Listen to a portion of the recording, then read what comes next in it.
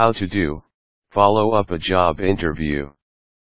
So you found the job of your dreams. To make sure you get the position, follow up the right way after your interview with these attention getters.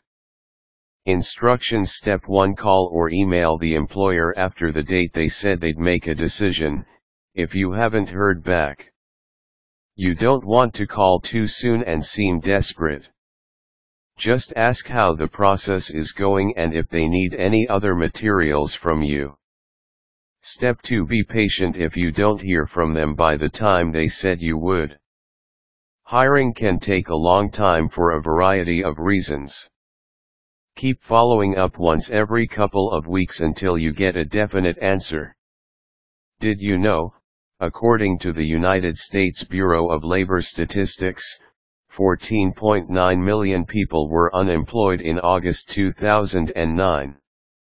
Quick tip: if you have multiple interviews for the same position, send a thank you note after the first interview, and follow-up emails after subsequent interviews.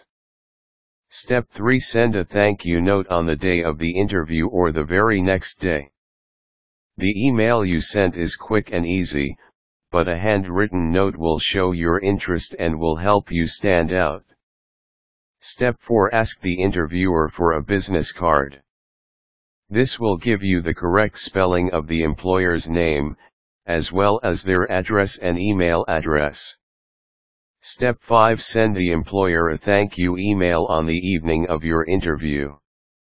It'll likely be the first email that gets opened on the following morning.